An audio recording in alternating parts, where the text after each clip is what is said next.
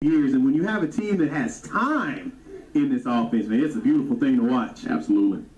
First down, it goes off left guard to Coneway, and Coneway again, I mean, he's slowly but surely chucking away on this defense, picking up those yards. Listen, he continues to wear down the lane defensive line, just running again right off B-gap, running over a defender, knocking down another one. Again, he is a hard man to tackle, especially in today's game. You just don't see running backs of that size.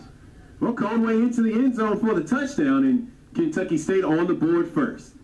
Again, you can see Kentucky State just doing what they do, and couldn't ask for a better start for Kentucky State. You wish they would have gotten in the end zone earlier.